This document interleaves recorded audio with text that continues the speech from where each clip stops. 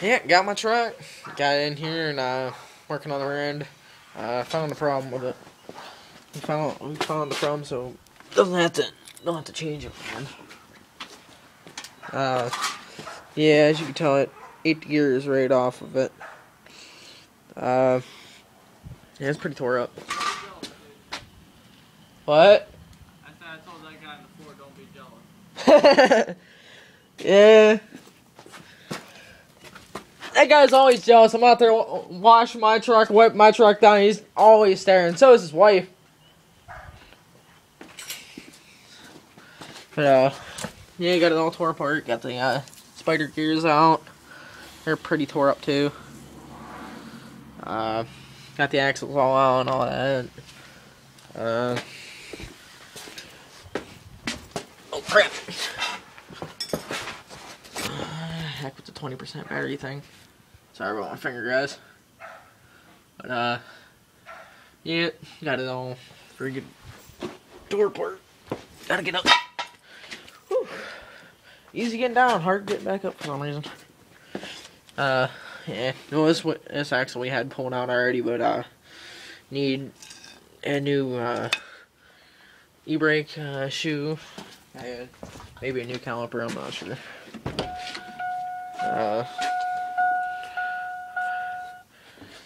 Got, basically just all the same as the first time I did the video.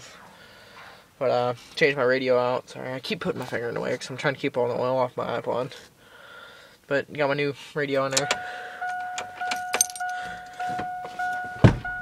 There. There you go. But, yeah. Good thing I got an old shirt on. Wipe all the grease and oil off my hands. But, yeah, it's just a Kenwood. Pretty nice, though.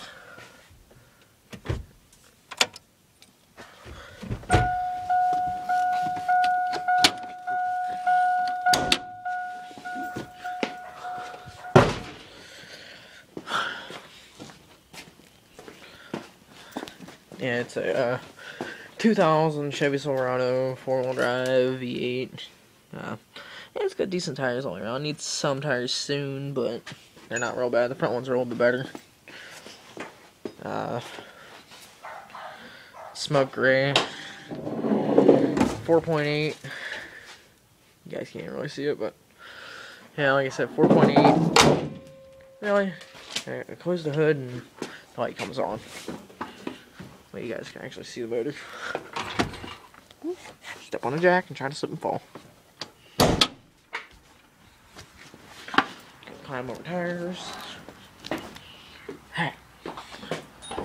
Jeez. There we go. Somewhat. Vortec 4.8. Nothing major. Got enough balls though. It needs some work, definitely. I got a fender for this side. I gotta get a different grill and a headlight for it. Headlight's busted. Busted right there. Pretty dented up. Got a rust hole here. Pretty well dented all the way down the side, and it got